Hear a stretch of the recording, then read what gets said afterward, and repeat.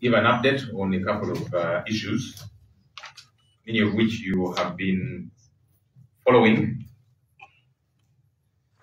and we thought it's important to update us on the latest on the goings on. All right, Honorable Ssenyonyi, Leader of Opposition.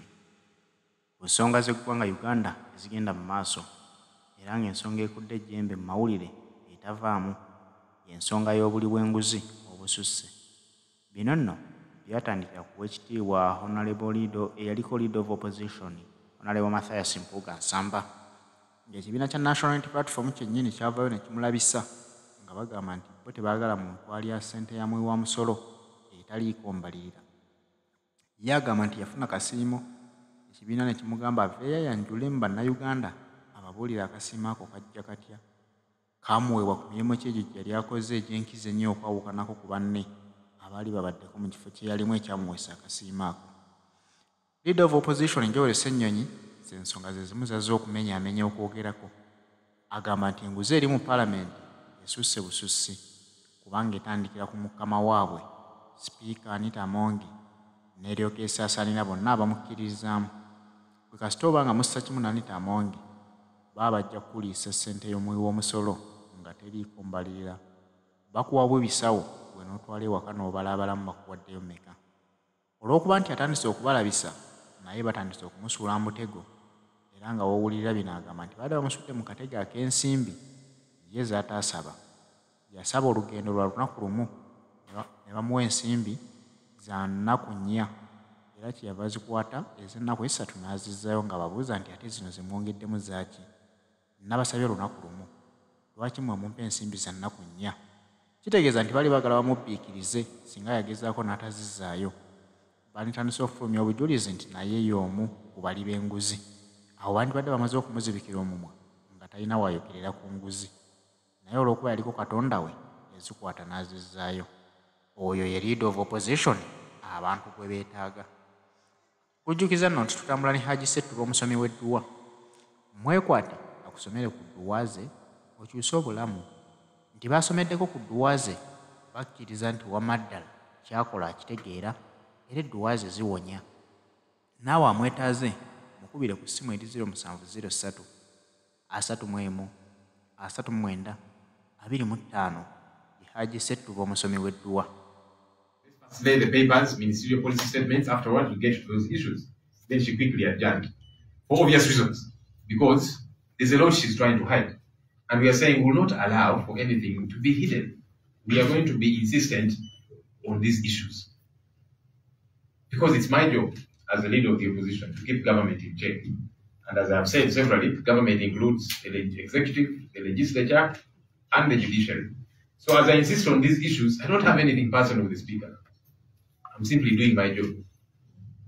The other issue was we asked Parliament to comprehensively respond to these concerns that have been raised in the public. That has not happened. So what I have done, I have written to a couple of entities. I've written to the IGG, Financial Intelligence Authority, DPP, and the Auditor General, their mandate to investigate matters of financial impropriety and other issues that are happening here at Parliament. Because those entities are put in place by law and they have different mandates, which mandates we expect them to operate within. And perhaps before I get to the detail of the letters, I'm going to show you the letters that I did write and the content therein. Just to remind us the issues that we're also putting before these entities that we want them to look into. Issues that we have severally talked about. One is per diem of the Speaker, because the Speaker, in a period of 164 days, actually 146 days, she received 2.6 billion shillings as per diem. When you do the tabulation, it shows that every single day she was being paid over $4,000, and yet the per diem of the Speaker is $990. So we want that matter investigated because it's got to be explained. Did the speaker sit and decide, I have now changed my commission? She does not have those powers. She does not have those powers. Number two, and even more problematic, is the speaker did not travel for all these engagements. In fact, one of them that happened in Midrand, South Africa, for which she got, per diem of 318 million shillings for 20 days. We understand there was no Uganda delegation to that meeting. So the speaker did not travel. Just like for many of these others. Maybe she went for a day or two or whatever, but she claimed all of this money. And yet, she is claiming a lot more than she's entitled to. So there are two problems there. You are entitled to $990 per day, but you are giving yourself $4,000 per day. Number two, that we don't believe the speaker traveled for all these days. Because the speaker has never been away for... What it would mean is that last year, she was away for half the year. That's not true. The speaker is always here, even when she will go away. I mean, there's a time she had twins. 2 weeks later, she was back to presiding over the House. So there's no evidence to show that last year, the speaker was away for half the year, for about 6 months. And so these are critical issues that we are concerned about. Of course, there's per diem to the clerk, which also needs to be explained, because some trips he was meant to be here, and then the dates were clashing with another trip for which he got per diem. How does that happen? And he's the accounting officer. By the way, for him, his problems might be more because he's the accounting officer. He's the one who is meant to authorize all the releases, financial releases of Parliament. Except if he tells us that he has been torpedoed by the speaker, then he needs to explain that. But he's the accounting officer. So he has got to explain not just his per diems, but all these monies at Parliament. That's important. Of course, there's per diem of the speaker's husband. Whenever she travels, he goes with her. At some point, they were in Kigali and at the same time in Nairobi. How? Does not make sense. The other issues are staffing concerns, as we did raise them. That there's several people who have been hired. And that's even captured in the Auditor General's report. People who have got jobs here, they earn a salary, but they are hardly here. We understand they are operating in people's private businesses, but they earn a salary from Parliament. That's illegal. While the staff that we need to operate here cannot, be availed, contracts cannot be renewed, but you're hiring people from wherever, and they're earning money for not doing work. The other issue is, of course, the commission, people who sat and they awarded themselves money irregularly. That has got to be looked into as well. Then there's the speaker's community outreaches, where billions of shillings were put on the accounts of staff members of Parliament. They withdrew that money, took it to the speaker. There's no law providing for that. How did it happen? What did this money do? Billions of shillings. Because when you see the assistant director, 2.4 billion shillings was put on his account. He withdrew and took to the speaker. The principal protocol officer in the speaker's office, 1.1 billion shillings. Mr. Chris Obore, spokesperson of Parliament, 1.9 billion shillings was put on his account, which he withdrew, took to the speaker. We want that explained. Okay. Another officer in the speaker's office, 4.5 billion shillings. Put on his account, he withdraws, takes to the speaker. What are these activities?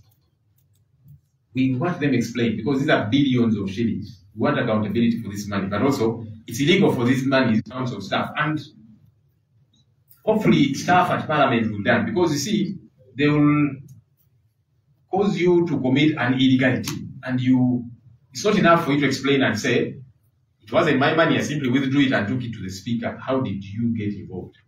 How is it that billions of shillings are wired to your account, your personal account? So they've got to explain these issues as well.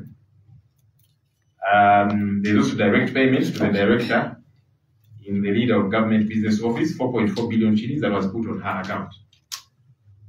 Certain works. Which ones?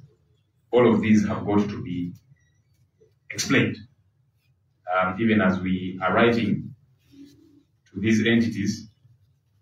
The other interesting issue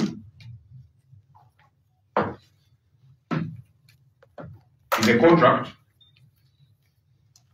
with me I have a contract between the Parliamentary Commission and Mama Bukedia FM. This is a radio station belonging to the Speaker of Parliament. This contract is worth 3.13 billion shillings. Apparently to do parliament-related work. Which work is that? We are asking what procurement regulations were followed for this radio station of the Speaker to get this contract worth 3.13 billion shillings. What work is it that this radio station does that you, other media houses, don't do? Because many of you cover Parliament Live and so on. You're not paying this money. So what special work is the Speaker's radio station doing for Parliament for which to be awarded a contract worth 3.13 billion shillings? What procurement regulations were followed? But also, more disturbing, it's signed by staff in the office of the Speaker as managers of her radio station. How do you explain these ridiculous things? This is a contract worth 3.13 billion shillings. So aside from how it was given out, but the people signing on behalf of the radio station as managers of the Speaker's radio station, as staff in her office here. So all of these illegal acts have got to be thoroughly investigated. We demand answers. Now, I had talked about the letters that I have written to the different entities. The first one is to the Inspectorate of Government, and this letter was received. I am asking and urging the Inspector General of Government to investigate the financial impropriety, all these allegations, financial impropriety, irregular staff recruitment, this contract of the radio station, and so on and so forth, happening here at Parliament. I saw the Inspector General of Government saying that the Auditor General is investigating and so she is stepping aside. And we're saying, wait a minute, IGG, what exactly are you running away from? Why are you running away from your responsibility? Because the mandate of the IGG is clear. The IGG cannot say that there is somebody else who is investigating, in fact auditing, because the Auditor General audits, of course, as the investigator and so on. But the IGG cannot say, the Auditor General is investigating, so let me step aside. No. Do not run away from your responsibilities, except if you're saying you're too scared as well. So there's no law, because the mandate of the IGG is very clear. The mandate of the Auditor General is very clear. There's no overlap. So the IGG, there's no law that bans the IGG from investigating a matter just because somebody else is investigating. Because the IGG is an independent entity, statutory entity put in place by law. So we think that the IGG needs not to run away from her responsibility, which is very clear within the law. And the mandates are different. Besides, the Auditor General is an officer of Parliament. We understand that the Speaker asked the Auditor General to come and carry out an audit regarding these issues. We are not very convinced about that audit. Because one, the Auditor General is an officer of Parliament. Number two, the Auditor General sent the same team that has been auditing Parliament all this while to carry out this special audit as well. They are conflicted. We don't expect them to come up with anything new. To say what we audited the other time was not proper, so we have found some new issues, yeah? And so I've also written to the Auditor General asking him, number one, to send a new team, not the one that has been auditing Parliament, which is what he said. Because we believe that that particular audit team is just going to do window dressing and cleansing. And then the Speaker will flash a report and say, you see, the Auditor General has audited, everything is okay. So we don't believe in that audit by the same team which has been auditing Parliament all this while. We are saying there should be a different team. If anything, there should be a forensic audit, because you see, these are billions of shillings that we're talking about. So we are telling the Auditor General, take this audit very seriously, dig deeper. You cannot have that same team that has been coming all the while. And that's one of the letters that I've written to the Auditor General. And in essence, that's why we are telling the IGG, you cannot say the Auditor General is auditing, because the Auditor General is actually part of us. Of course, yes, he has got a legal mandate, but he's part of us. And now that the Speaker has told him, do an audit, what guarantee do we have that that will be a proper audit? That won't just be doing window dressing. So we are telling the IGG, please, do not run away from your responsibility. Your mandate is very clear. Post the other letter to the Auditor General, we are asking for authenticated records of payments under the Parliamentary Commission and so on, because those are important for us as leaders, even as we carry out investigations, even for these different arms and entities that are executing their mandate. I also have written to the DPP. This letter was received yesterday as well. The DPP is an independent entity, but the DPP can be requested and urged to cause an investigation. And therefore the DPP gets to direct police to carry out investigations. That's why I have written to the DPP, urging her to cause an investigation, because these are very serious matters that should actually, ultimately, we believe, lead to prosecution, because there's lots of glaring irregularities. But anyhow, we are asking the Director of Public Prosecution cause an investigation in these matters. And our hope, again, is that the DPP will not say, but there are other people investigating. There's no harm at all.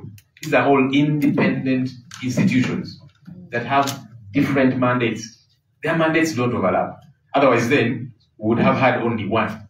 We would not have IGG, we would not have DPP, we would not have Auditor General, and so on. But they're all in place with different mandates. Our expectation is that they will each carry out their mandate to get to the bottom of these issues. I've also written to the Financial Intelligence Authority, which is another legal body that has got a clear mandate. The Financial Intelligence Authority, our hope is that they will follow up on these monies, billions of shillings, that have been going onto people's accounts, bank accounts, withdrawn surreptitiously and so on. Our hope is that Financial Intelligence Authority, which is empowered by the Anti-Money Laundering Act, will dig deep into these issues, because there are clear, glaring issues of money laundering. Billions of shillings onto people's accounts, and then they are withdrawn. Immediately, what exactly is this money doing? Going on to people's individual accounts. Again, like I've said, our hope is that they will each carry out, and that they will not try and hide within legalities. As we have heard the IGG say, the Auditor General is investigating. No, the Auditor General has got his mandate, you have got your mandate. Okay? Carry out your mandate, because each of these is an independent institution. There are some other issues of concern. We have seen the Speaker of Parliament coming out to say she has got the support of Mr. Museveni, as if to say that all of you Ugandans who are asking her for answers, you can go to hell. We want to remind the Speaker of Parliament, who we respect because of the office she occupies, and that's not in doubt. We're not asking these questions out of disrespect, as some people are saying. How can the Speaker be disrespected? Well, the Speaker occupies a public office. The money we are talking about is public money. So it's our job to ask for accountability for public money. So stop trying to trip us by saying we are being disrespectful. There's nothing disrespectful about what we are doing, about us asking questions. And we are not going to stop asking questions of accountability. So again, we want to ask government, if it is true, as the speaker is trying to paint it, because she seems to say, government is behind me, I'll not be investigated. What happened to the government policy of zero tolerance to corruption? Was it just another phrase that was said to excite the people of Uganda? Will this be treated like the Mabati saga, where some powerful people were ignored, even when they were involved in stealing Mabati, iron sheets belonging to Karamoja? So our hope also is that government will come out clearly, because the speaker seems to say she has the backing of government. You don't have the backing of government to involve yourself in financial impropriety. Respond to these issues as yourself. Speaker has also been on the loose, blaming everybody she can blame. She has blamed homosexuals. I saw her blaming the Right Honorable Rebecca Kadaga, saying these old women who are fighting us don't know what they left in the speaker's office and they want to reclaim. And she said, you see, they're developing their areas. Kamuli is developed. Why don't they want us to develop our other areas? It is clear who she was talking about. She was talking about the Right Honorable Rebecca Kadaga. I don't know if there are any personal issues between those two leaders. That's none of my business. My business is that the speaker accounts for taxpayers' money. I don't know who next she's going to blame, because now every day she's looking for someone to blame. It is not homosexuals, now it is Kadaga, and tomorrow I don't know who. I don't care who might have issues with her, as she does claim that those who are raising these issues, they're fighting her. I don't know. I don't care. What I care about is that she gets to account for this taxpayers' money. That's what is important to me and to the people of Uganda. That's what is important to us. So stop giving us these excuses, finding somebody to blame. You respond to the issues we are asking about. It is possible you have people, all of us in politics have people who don't like us, obviously. I'm not naive to think that as leader of the opposition, as MP in Akawa West, and whichever other positions I hold, I'm not naive to think that everybody likes me. No. But you see, I can't use the excuse of those who don't like me by not responding to critical accountability issues. No. Let's not run away from accountability. Everybody has people who don't like them. But we demand that accountability is attended to. And what we are asking of the speaker, part of accountability, for example, for some of these trips, which she probably did take, if you cannot account, refund the money. Yes. Of course, there are other things which there is no other way she can sanitize them, yeah? But for these trips, which we believe some of which you did not take, because you cannot be in Kigali for the Ayagala Games and in Nairobi at the same time, it doesn't make sense. Refund that money. Because it's taxpayers' money, that's part of being accountable. And I want to give us an example, because I've seen some people talk about it in my own situation. I went to Nairobi on behalf of Parliament to visit the Honorable Segirinya Mohammed, because he's on the side which I lead, the opposition side. And I gave indication that I'll go for one night. I'll be there for one night and return to take care of other responsibilities that I do have. So I did go, came back, gave a report. I interacted with the doctors, gave a report to Parliament about the progress of this member and so on. A couple of days later, I saw a reflection on my account of money. They had processed money for 5 days, as opposed to 1 day, for which I was in Nairobi, which I had indicated I'll be going for. But I'm told they were processing for several others, so it was done collectively. I said, okay. But as is normally the case, as we should be accountable as leaders, when you travel, because sometimes it might be you have gone somewhere and then you realize I need to return for some other engagements. You submit your boarding passes. We have an office here at Parliament called the Accountability Office, where those boarding passes are submitted, and so the day is tabulated. any extra days for which you were not where you were meant to be, they are deducted off your emoluments for the following month. And so I did submit all of that because I said, no, I was there for one night. So I should not be paid for 5 days. But that process delayed. And so the money was not deducted off the March emoluments. So I was told it will be deducted off the April emoluments. I said, no, I'm not going to wait for that. So I withdrew money from my account for the 4 days, and I went and deposited that money in the accountability office. And I got a receipt for it. Because I said, I don't want this matter to take longer than it should. Yeah, so if you're waiting to deduct it off my pay of April, I'm not going to wait for that. I don't want people to misuse it. So I withdrew money for the 4 days, and I paid it back to Parliament. That's what we ought to do as accountable leaders. Even though, like I'm saying, I did ask for, I was meant to be there for one night, but in process, it can happen. Because there were many other people going for different things still in Nairobi. That's okay. Because like again, I've said, sometimes you can go planning to be somewhere for a week, and you realize you have to come back for whatever reason. You account. How? That money ought to be deducted. If it takes long to be deducted as well as it might get, you take it and pay back that money.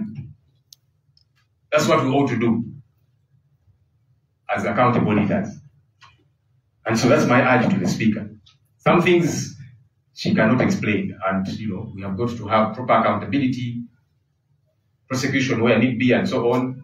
But there are those where, if you were in Kigali, the money that you got for Nairobi, you take it back. Because you couldn't have been in two places at the same time.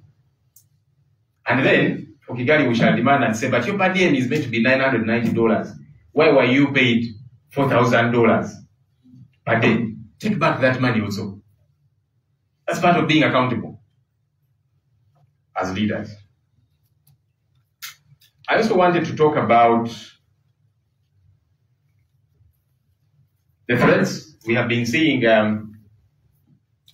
Whistleblowers and other people, members of the public, who are raising these concerns, and we understand their threats to their lives. I want to urge, whether it be the Speaker and other leaders against whom concerns are being raised, let's not be cowards. Let's not operate in a cowardly manner. Don't attack the messenger. Respond to the message that they are raising. Respond to the issues that they are raising. And by the way, we have a law that protects even whistleblowers, the Whistleblowers Protection Act. Our hope is that these people will be safe, protected by the law. But again, I want to appeal to the Speaker and other leaders against whom issues are being raised. Don't commit two offenses. Deal with this issue. Yeah? If you want to go after people who are raising concerns, that's a cowardly thing to do. Our hope is that they will respond to this issue. And of course, people do ask us, Joel, don't you fear for your life and all these other people that are raising these concerns and so on. I'm doing my job.